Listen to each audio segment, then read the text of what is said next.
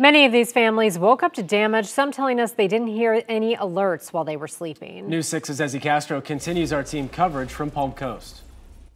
So when we first got here this morning, we were able to come to Bayside Drive. This is where a lot of residents woke up and saw damage behind their home and in front of their home. In fact, we walked around behind several homes this morning where we saw fences down and branches torn off from trees. We also ran into one resident who showed us part of his screen enclosure. He said his mother, who's in her 90s, lives here. He said they heard a loud sound right around 4:30 this morning. You were saying that your mother was in that house. Yes, ma'am. Yeah, how old is she? 94. And you guys are okay? Nobody's hurt, and we were just mostly concerned about our oxygen. We had a tornado that came through here a few years back and tore up our roof, and fortunately we had insurance, so we got a new roof.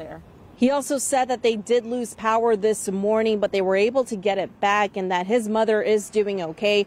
Meantime, officials say that nobody else was injured. In Palm Coast, Ezzy Castro, getting results, News 6.